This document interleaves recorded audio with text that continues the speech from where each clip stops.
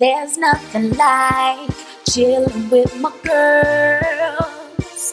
Just me and my divas taking over the world. Hey, divas. Hey, divas. Let me tell you now,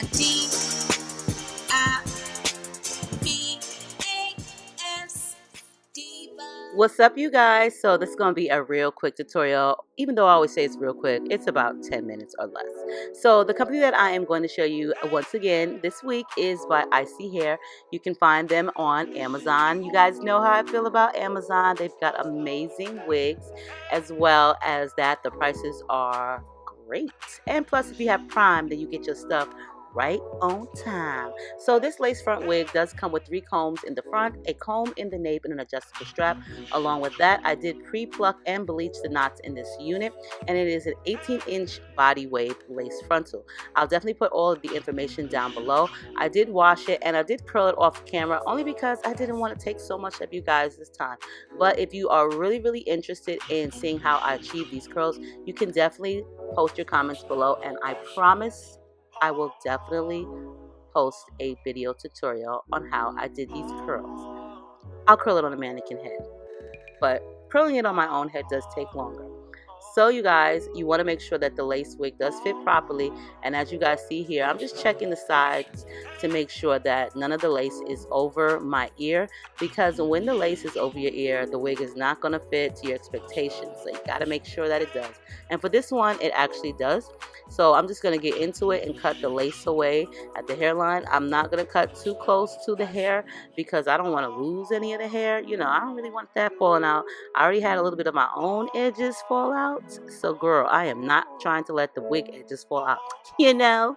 So you just want to take your scissors. I prefer smaller scissors, but if you feeling lucky that day and you know them big scissors are not going to cut anything extra, then go right ahead. So just take your scissors and just cut away. And that's what I'm doing. You can definitely get small scissors at Walmart. You can get them at the craft store. You can even get them at the Dollar Tree because they're just small. They come with like tweezers and things like that. You can get them in a kit, so you don't have to get anything special. So now to the best part, or it's not even the best part, but just some more. I'm just going to go ahead and just trim away. Now see, I did tell you guys there was a little bit of extra lace. A little bit of the extra lace was over my ear, and though that's a little tiny bit that you see me cut off right there, it might not be a lot to you guys, but I'm telling you guys, trust me when I tell you, that little bit makes a huge difference because it will not allow the wig to sit properly. It'll be on your ears and it'll be tight, or not even tight. It just won't fit properly. Just take my word for it. So then once you've got that wig to fit properly, go ahead and take your rat tail comb and make you some sideburn hairs. Like, you don't really have to. You don't have to listen to me, but I'm just saying it would make a big difference, and it will definitely make the wig look a lot cuter and more natural. This part is definitely optional. This is just with some baby hairs or wispy hairs, and the only reason why I'm doing that is because the lace isn't like the exact color and it's not transparent, so I'm really trying to camouflage and hide any bit of the lace edges that I have. So that's the reason why I'm using like wispy hairs or baby hairs or whatever you want to call them. That's what I'm using. Now, just to slick down and hold down my sideburn hairs, I'm going to be using this infamous Got To Be Glam Force gel. Now, I know a lot of you guys love that Freeze Blast hairspray and that spike gel that's in the yellow tube. I prefer this one along with their matching Glam Force 48-hour hairspray holding spray. I prefer these products only because they dry faster, and trust me, I have been using these for a few months, and I would not lie. If I told you guys that I didn't like it, then I didn't like it. But if I tell you I do, I do. And this stuff really does hold. Like, the hairspray really does hold. Plus, it's great for adhering your wig. You don't have to put a lot. You don't have to use all that gel underneath your wig and then hairspray. Like, that's just doing a lot. So I just spray a little bit of the hairspray, as you see me, right behind the baby hairs or the wispy hairs, directly onto the lace. And then I take my blow dryer, like right here, and I blow dry the product. But no worries if you don't have a blow dryer. No worries. You can allow this to air dry. It does dry very quickly through air, But when you're allowing it to air dry, you just want to make sure you're pressing down on the lace. So you want to spray a little bit at a time. Not so much, but just a little bit. And just allow it to sit, and it will definitely dry fast. You can just go ahead and allow it to sit and just continue on with the opposite side. And by the time you're done with the opposite side with cutting the hairs and such, that particular side will already be dry. So this hairspray does hold and dry quickly. Now, for the baby hairs, the wispy hairs, the desired length is up to you. I don't really like them too long, and I don't like a lot of baby hair, so I don't like them too thick. You know, I don't like a totally different hairstyle for my baby hairs. Like, you know, I don't really want a whole lot of baby hairs. I don't want enough baby hairs to where it looks like, you know, I got like a doobie going on or a bang or anything like that. I just try to keep them thin as possible. But, you know, to each his own, you know, it's up to your preference. And all I do is I just take that Got to Be Fantastic styling mousse and I just put a little bit on the edges, and then I just brush it into my hair. You can use hairspray, or if you want, you can use gel. The reason why I don't use the gel or anything that's too messy is because it's just too messy. But I will spray a little bit of that hairspray, as you see me spray on the toothbrush, and brush my hair in. That way I'm not spraying too much hairspray on the actual unit itself, but I sprayed on the toothbrush. That way I'll get a more precise, you know, spray. I'm not making all the hair hard. I'm just spraying on the toothbrush. So I'm going to go ahead, I'm going to repeat the same steps on the opposite side. And this way, this side I did a little bit different. Prior to cutting the hairs, I decided to spray the hairspray onto the lace. And you can do it either way.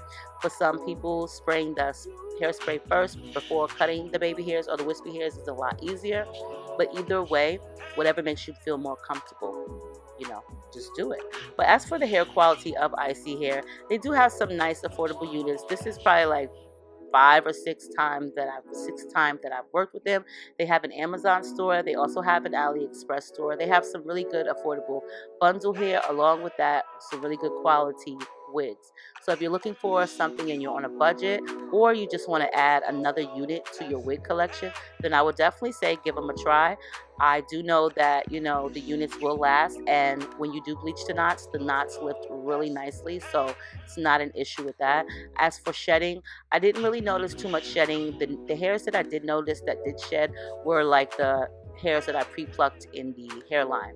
You know, after I pre-plucked the unit, I just styled it. I didn't wash it. I just styled it. So, you know, I did bleach it, and then I washed it, and then I styled it. So, you know, and being that the lace is just a tad bit darker than my own complexion, it's not really noticeable, but I like to make everything like perfect. I'm not really sure why. Sometimes I need to relax, but yeah. So I'm just going to take some of my concealer, cream concealer, and I'm going to dab that onto the areas where I feel like it's just a little bit darker, and then I'm going to go in with my Becca Cosmetics Hydra Mist setting powder. I love this stuff, girl. Let me tell you, I love this stuff. It gives you like this cooling sensation when you apply it. But anyway, I'll use that because it gives me like a good match. And I know like right now on camera, it probably doesn't look like it's a perfect match only because of the lighting.